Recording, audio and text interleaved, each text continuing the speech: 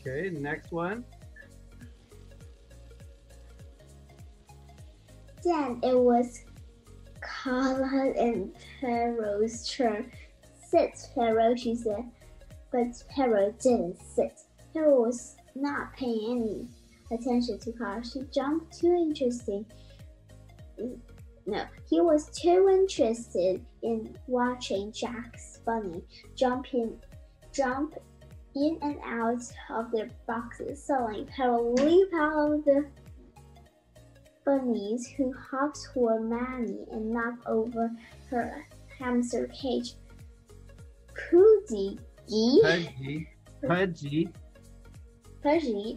the hamster, escaped and began run around in circles while Kyle's dog Jack howled. This is a disaster and I have to do something.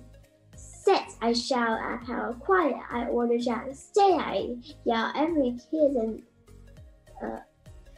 where am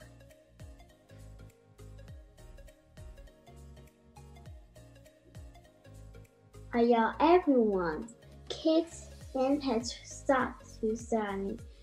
Even the audience froze. Daniel, that was incredible, said Carl. You got the pets settled down. That was quite an achievement.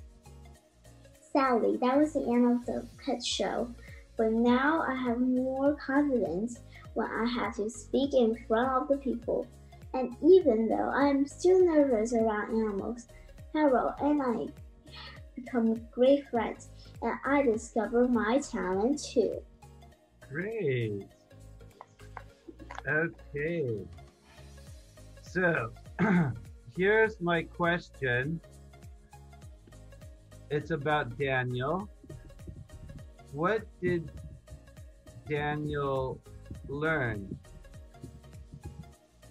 from? He got a talent about ordering pets. Great. Like if this thing is a pet, he said, what did I say? Sit, jump. Exactly. Daniel Like learned that he has a talent for commanding